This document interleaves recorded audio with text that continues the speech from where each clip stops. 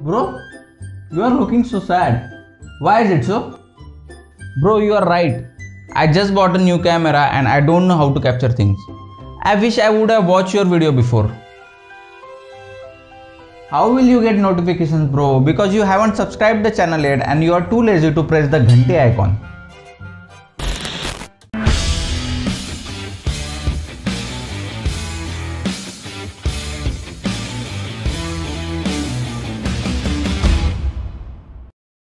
So welcome back again. I have already made some videos that will help you to capture better pictures. But then I felt there are many things that are worth sharing.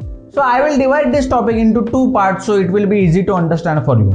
In the first video, I will tell you things that indirectly affects your photography. And in the second video, I will tell you things that directly affects while you are actually shooting the photographs. So today I will share 3 things with you. So without wasting any time, let's get started.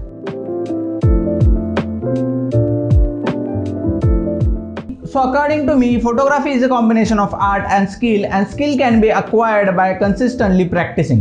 So obviously you are not going to get good pictures at the day one, but it will improve gradually day by day. You can shoot streets, animal, landscape, portraits and many other things. Now let's move towards our second topic. So my second suggestion is to consume curated and quality content. By this I mean that there is a lot of content available on internet. Thousands of influencers post tons of videos and photos on daily basis. So choose precisely by whom you want to get inspired and influenced by. Because it puts a lot of impact on you and on your work also. So always choose quality or quantity. Like this channel.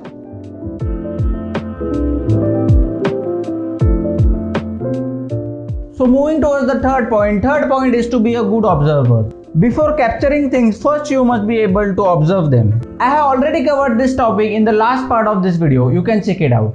And for more such content, don't forget to subscribe the channel and do share to make YouTube more happy. YouTube okay?